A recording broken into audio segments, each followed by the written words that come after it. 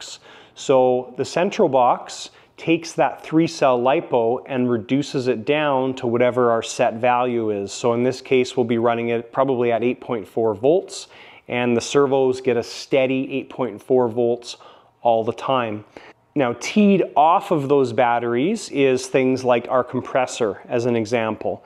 Our afterburner lights, we're going to need to put an S-BEC or a BEC on that to drop it down to 2-cell LiPo. So there's some other things that we'll be adding into the list of components, but this is our getting started point. So we've got 2 Rec 7 receivers. These are the long ones with the 40 centimeter dipole antennas. Of course, we're using a Cortex Pro in the aircraft. We've got an M-speed sensor, the 450EX, which is standard equipment for us. The SP06 switch is going to be for the Skymaster lighting setup.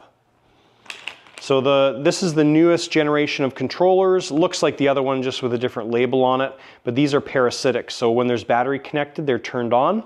And that's what the SP06 is for. So this will be powering the Skymaster lighting controller. When everything's turned on, this will turn on. When it's turned off, this will turn off, and the lighting controller won't be pulling any voltage from any of the batteries.